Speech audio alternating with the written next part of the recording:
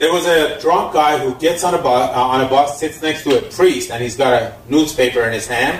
And then he turns to the priest and says, "Father, how do you get Alzheimer?"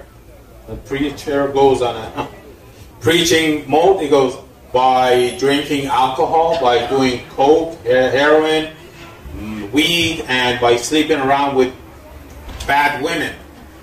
"Why are you asking?" The guy says, the drunk guy, "Well, here in the paper it says the Pope has Alzheimer." Thank you very much. Thank you very much. Oh, thank you. So, I heard there was one funny guy, the one who got divorced, right? You said he was funny, right? Well, what we do normally is we ask if anybody has a great joke. If you're funny, I want to have you tell a joke. He has a lot. No.